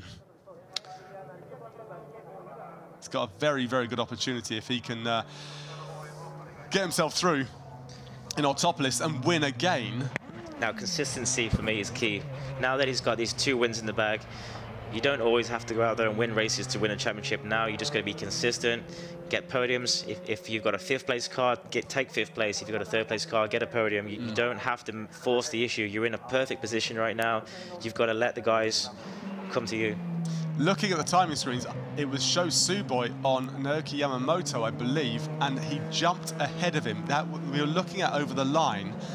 We called it as Oyu. It was actually Sho Suboi, and he made it ahead by 0.003 of a second. Splitting a deck of cards. Yeah, you're absolutely right. We'll look at that one again, I'm sure, in the post-show, but Sho Suboi on Naoki Yamamoto up to 7th. Yeah, that's what we saw at the very exit of last curve. It was Sho Suboi jumping on OTS, and he managed to creep past. But a great performance from this man, Naoki Yamamoto, and if he can do like he did last year at Autopolis, like I say, it is the next outing for Super Formula on the 16th of May. If he can go out there and maybe get a win or at least a podium, his championship hopes are extremely high. Very accomplished performance from him. Najiri led the way, Ryo Hirakawa second, Ukyo Sasahara, Yuhi Sekiguchi, the second of the Impul cars. I think Impul will be happy with their performance this weekend. 2 cars inside the top 4, a second and a 4th place for them, a decent points haul for the team's championships. Otsu in the Red Bull Mugen car, 5th. Miyata, 6th. Sho Suboi, 7th by that whisker. Yamamoto, 8th. Giuliano Alesi and Toshiki Oyu, they round out the top 10. Oyu fell backwards, he got to 10th. So 2 wins on the bounce, going into Autopolis, where in fact he won last time out in 2020. So can he make it 3 in a row? It would be incredible if he could. If he could do that, then you might as well start engraving his name on the trophy. Remember, his drop scores this year, they're 5 best results. If you can get 3 wins in Super Formula, you know, in a season, I don't think we've ever had 3 wins. It's unheard of, because this championship is so competitive. It's a one-make series. There's 12 race winners, you know, in the whole field. And it's unheard of that a driver is so dominant. So he's come out of the gates flying right now. Slightly inheriting the opportunity, should we say, Najiri. He didn't inherit the win by any chance, because Fukuzumi was racing, but Najiri was really fighting him the whole way. But you have to take the opportunities when they come, and you know, you have to be there and be ready to step up. He did a brilliant performance as well. Look at that, being congratulated there by Ryo Hirakawa. Najiri, the race winner, a very, very happy man. And, well, Martin, we've got to pick through quite a lot of bones from now on at the very end of that race. Oyu, Yamamoto, we've got Fukuzumi, we've got Alesi out there performing well, Miyata, Najiri going on, Ryo Hirakawa. We'll have to get through all of that, and we'll do that in just a few moments here live on Red Bull TV. Don't go anywhere.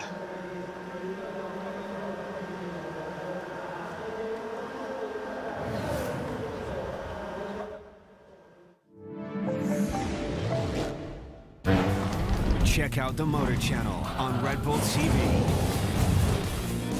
Motorsports at its finest, all over the globe. Download the Red Bull TV app for free. And sign in to watch all of our content offline. Download the app now.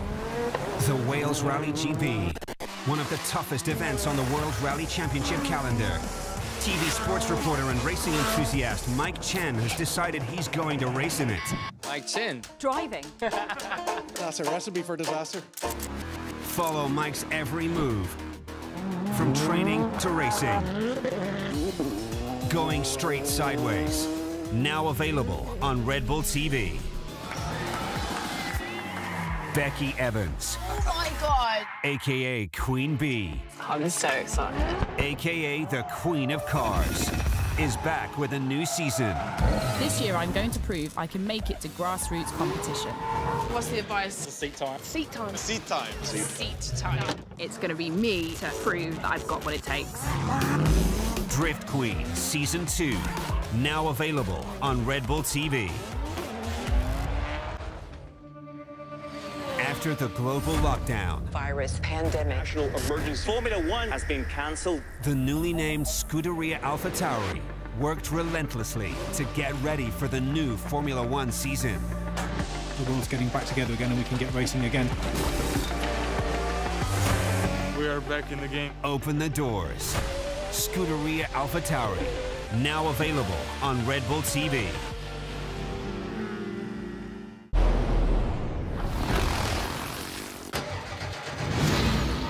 Cars, to me, it's just an addiction. This is beyond the wildest dream.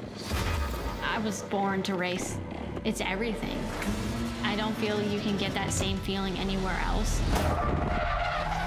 Oh my God! You're on board for the greatest motorsport ride on the planet. We want to make this as loud, as fast, as crazy as possible. The very best of European drifting. The toughest hard enduro event. Welcome everybody to Straight Rhythm. It's out of control! Oh my goodness! Hold on to that thing! My heart has never raced that fast in my life. MotoGP is underway.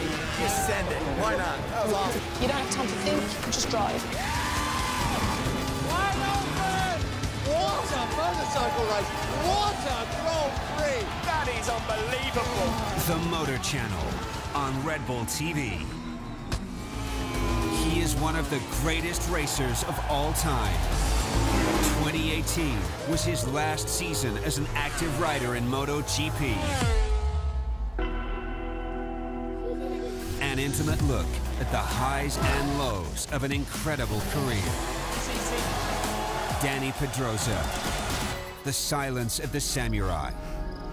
Now available on Red Bull TV.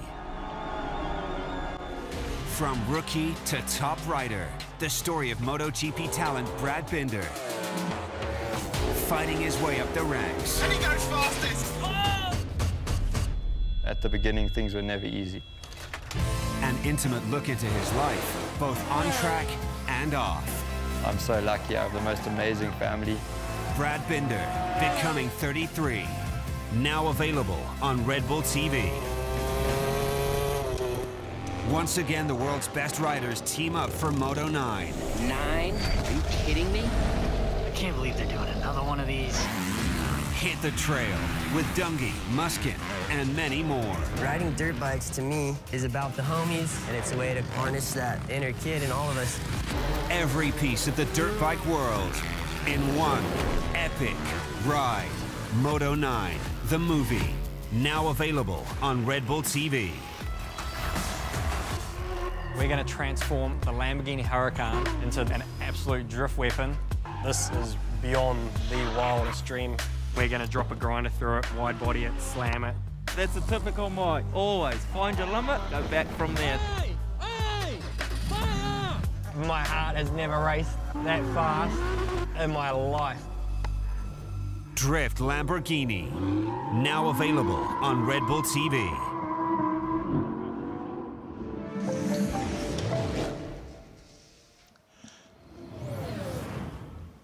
Welcome back to the Super Formula coverage here. Suzuka was the location. What a race we got in the end. Oh yeah, what a race! Lots of action there. Not so much at the front. You know, it seemed to be follow the leader, but especially in the back with Oya, which we'll get to shortly. Yeah, there was quite a lot going on really in pockets of the race as well. We had the race leader Fukuzumi doing brilliantly this weekend, not making it to the end with a tyre failure, suspension failure, something like that. We'll have a look at that as well. But it was one of those races. Suzuka doesn't often leave us disappointed, and it didn't again. No, it didn't for sure. No, there was lots of action and. A lot of points to take away from this weekend. A lot of points for the race winner, Tomoka Najiri, as well. And we got a few words from him, the race winner.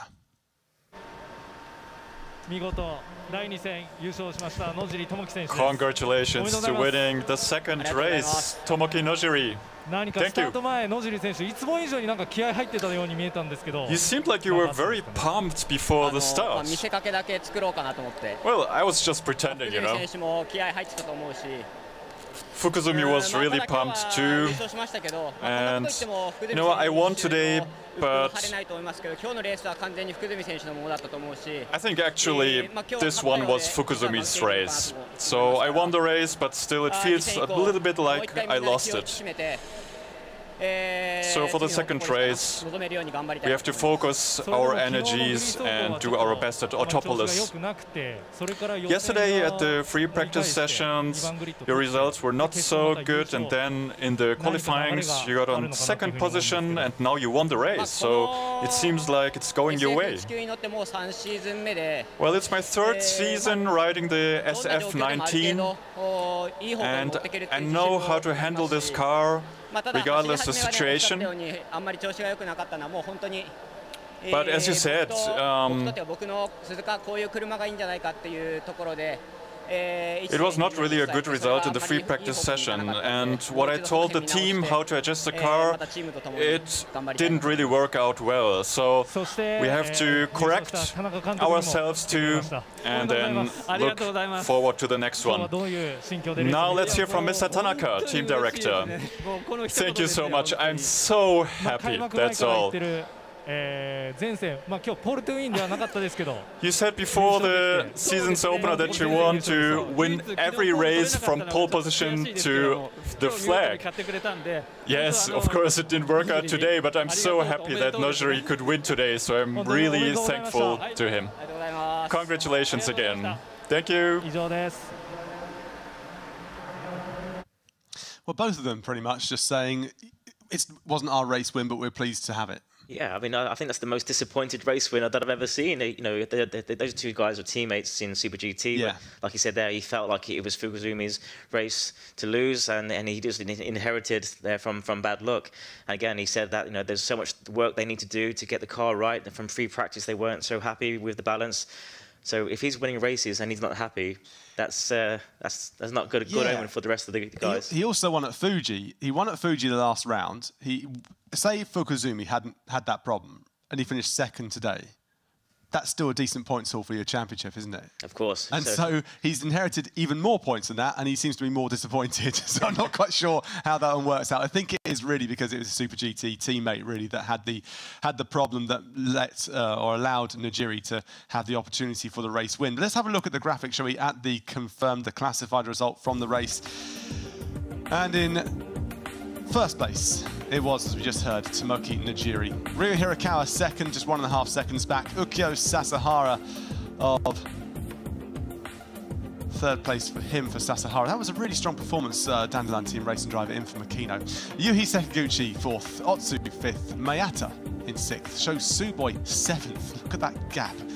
Naoki Yamamoto 8th. We'll have a look at those two in a minute. Giuliano Alesi 9th and Oyu in 10th. Sena Sakaguchi 11th. Kenta Yamashita of Kondo Racing 12th. Matsushita making his return 13th. Nakayama 14th. Oshima Kataka and Tatiana Calderon, both Yuji Kanemoto and Niroi Fukuzumi there, not making it through to the end of the race. But there were small pockets of action throughout the race. It was always super formula. You're always going to get something, aren't you? Of course, you know, there and I felt that Niroi had he had the measure over Hirakawa. He just didn't quite.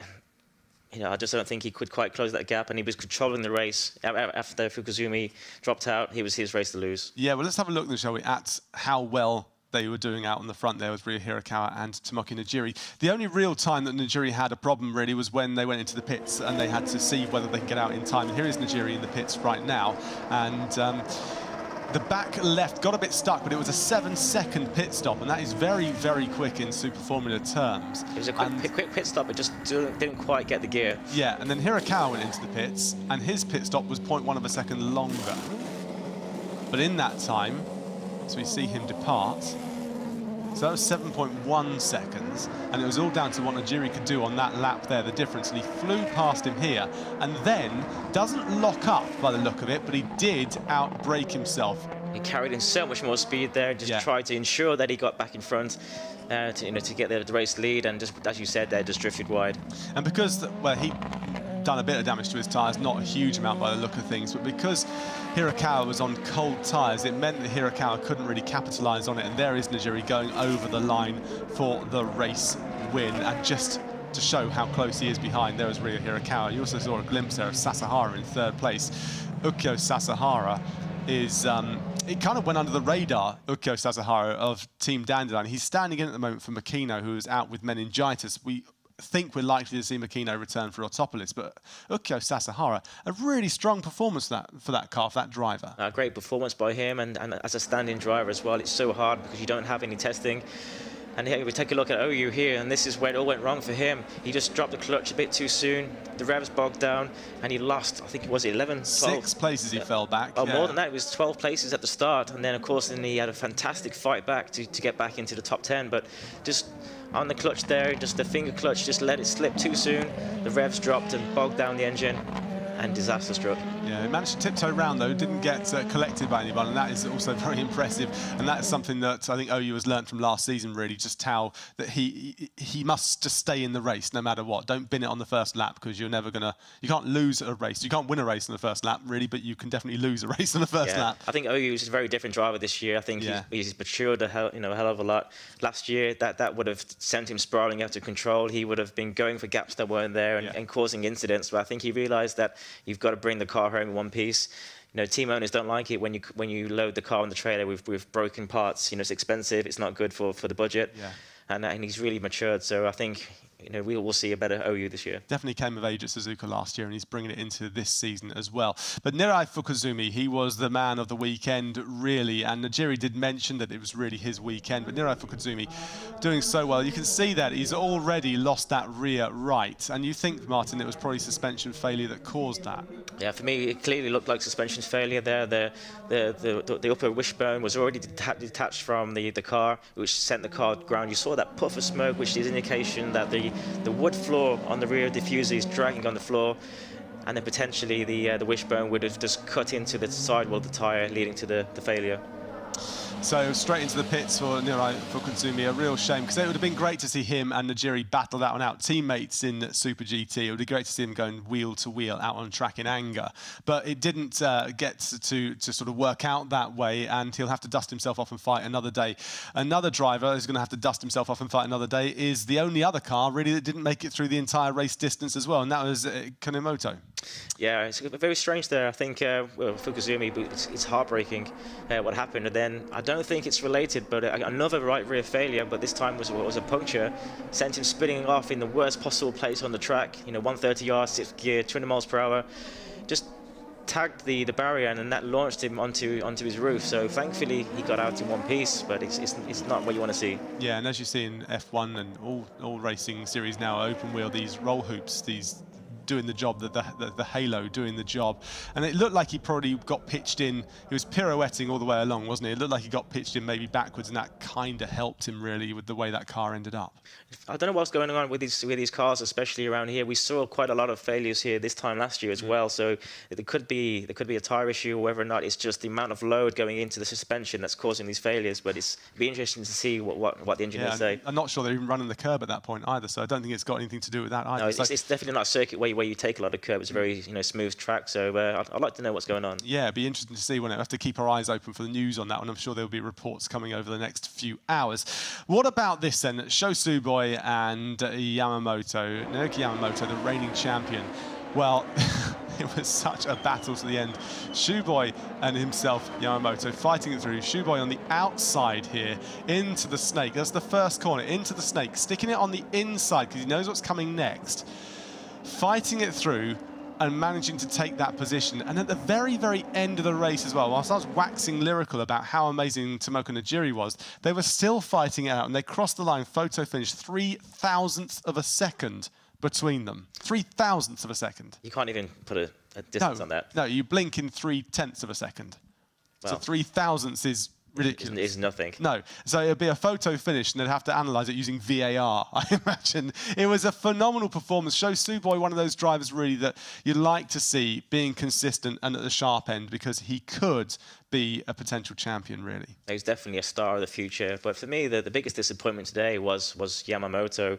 He started in 10th and didn't really progress a lot from there, whereas his teammate OU started on the front, dropped to the back, and made his way back up to his tail, and it really showed him. Well, Yamamoto held his teammate up, as you were saying, and it was Giuliano Alesi on his debut for Ventolin Team Toms, and he sort of took advantage, really, got past OU and got on the back of Yamamoto as well. And here he is, the left-hand side, you can see the screen there, the green car, the Ventolin Team's Toms car of Alesi, taking it onto the inside of OU and making that one stick. And that was after a big battle with OU and Yamamoto, where Yamamoto wasn't allowing OU to go past. OU couldn't quite get up close enough because of the dirty air. Alesi managing to get onto the back of him, and a really strong result for Alesi, finishing 9th in his debut in Super Formula. But it was the way he went about it. Yeah, he dropped one position overall from his qualifying position, but I hope and I expect that he would be happy with that because he's also racing Super Formula Lights. So believe it or not, that was his 3rd race of this weekend, and he's got 1 more race to come. Yeah, indeed. I think, being a standing driver, I mean, he's got that first race nerves out of the way. He knows how to manage the tyres and the car over a long period now. So when he hopefully does step back in the car this season, we will see a much improved LAC. Yeah, absolutely. Well, drivers working very hard to earn trophies in Super Formula as always. Let's see the podium celebration.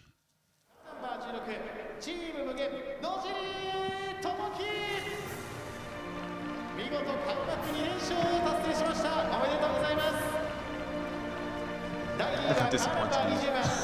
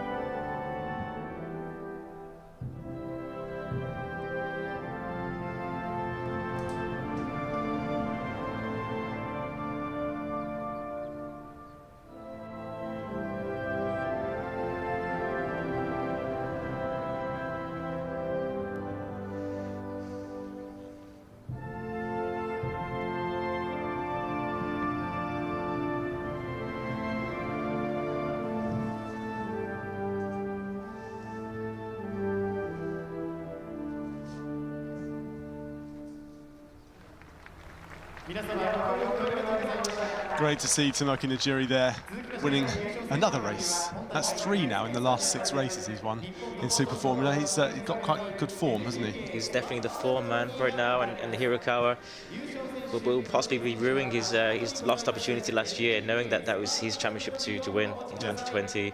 And now there's a new crop of drivers who are the favourites this year. But Hirakawa could also spin this one as well. He had a nightmare really last time at Suzuka, and he's come out this time round. His opening 2 races of the season for Hirakawa have been pretty strong. He finished 4th last time out, and he's got a 2nd this time. So, his points haul at this stage is actually not bad by any stretch of the imagination. It's just knocking this guy off the top spot and actually really knocking him quite a long way down for a couple of races. And it's been well reported as well that the Honda drivers have a slight advantage at these kind of circuits, but when we get to the tracks which are more Toyota circuits, such as Autopolis, the tight twisty tracks, that's when we'll see Hirakawa come back to the front and be a contender. Yeah, and I think he'll learn, well, he definitely would have learned from last season as the drivers wave the flags of their respective engines, Honda and Toyota, holding their trophies. What is on that trophy? It looks like a stag. Oh, it's a deer and a bell. So a deer and a bell. I wish I knew the full story, but Suzuka in Japanese literally means deer and bell. Okay. And you'll have to use Wikipedia, but it's something to do with ancient history. Emperors was fighting, escaping a horde, and escaped on a deer with a bell attached to its neck to ward off wild animals. Okay. So I've actually got one of those trophies, and there's the history on the back, but I forget the history.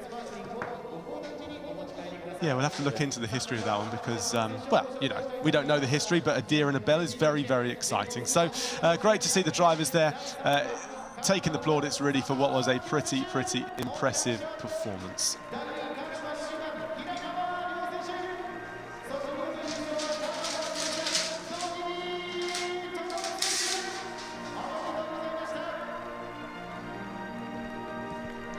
Najiri waving away. And now then, so it's good to have a podium ceremony. It's nice to see the drivers waving and seeming as happy as they can be. And we have got more races coming for you on Red Bull TV. If you want to pick through the bones of what happened last time out as well at Fuji, you can always find all the action on Red Bull TV. And I urge you to go and have a look for yourselves, really, because it is all there for you. So go to Red Bull TV, you'll find all the races, all the qualifying from this year, from last season as well. And you can see what we're talking about when it comes to Suzuka last year. But we have got more on its way, as I say. say, including other action here on Red Bull TV. But Super Formula Round 3 is on its way from Autopolis on the 15th and 16th of May. And Mike Chen will be back for that one. I think you're here as well, Martin, aren't you? I'll be back for sure. I should be in for the rest of the season, and I just can't wait. It's going to be a fantastic year. Yeah, absolutely. It's going to be great. I'll be tuning in from, I don't know, the comfort of my living room, my baby on my chest, probably, something like that. It's quite nice, isn't it? I'll be sitting there with my feet up and a cup of tea at 6 o'clock in the morning watching you guys. But do make sure you join the next action from Super Formula. It is a brilliant, brilliant series. Hopefully you've enjoyed the coverage of this one too. And on Red Bull TV, it's not all about four-wheel racing. You can also find two-wheel racing as well from the Red Bull MotoGP Rookies Cup. That is also there for you. Next rounds, 1st and 2nd of May. Rounds 3 and 4 from Jerez in Spain. Great action as always in the Red Bull MotoGP Rookies Cup, so do tune into that one. You can also catch all the action from past races again on Red Bull TV. So if you like your two wheels and you like your four wheels, go to Red Bull TV and you'll find loads and loads of stuff there. So that has been a brilliant, brilliant race for us, I think, from Suzuka. We got to see pretty much what Super Formula can offer. Autopolis, a very different sort of circuit, and one I'm looking forward to tuning into, and one I'm sure you're expecting great things from. The season is still in the early stages. It's still heating up, and I cannot wait for the rest of the year now. Yeah, absolutely. So make sure you tune in, as we say, coming up on the 15th and 16th of May, live on Red Bull TV. Join Mike Chen, join Mr. Plowman here for all the action. From me and from Martin, do take care. We'll see you soon.